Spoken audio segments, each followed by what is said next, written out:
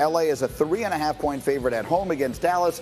D. Wood, which helmet gets smashed? Yeah, man, this is a nightmarish matchup for the Dallas Cowboys, particularly on defense. We talked about DeMarcus Lawrence being out, Randy Gregory being out, and oh man, they gotta see Rashawn Slater and them boys up front.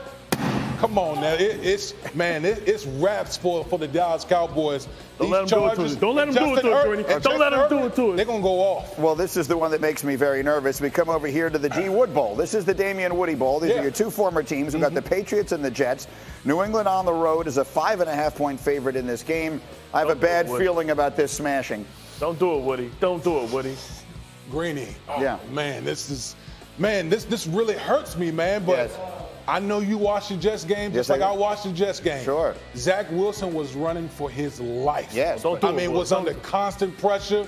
New England has a really good defensive front, so I'm sorry. Wow.